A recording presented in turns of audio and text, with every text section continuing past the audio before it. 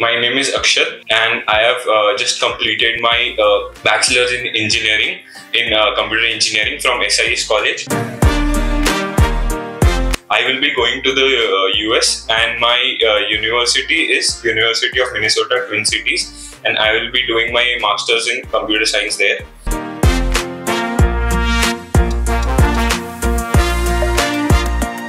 I got to know about Grad-Dreams when I came here to give my TOEFL exam, and I just talked with them, and I found them very aligning with my vision and how to go to the US.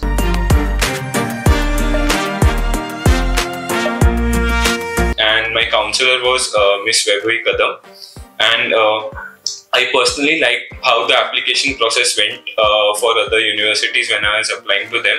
I got my credentials very fast, and I also loved the visa process. It was very quick and easy. Other advice I would give to other students who are planning to go to abroad is that you should have a solid profile.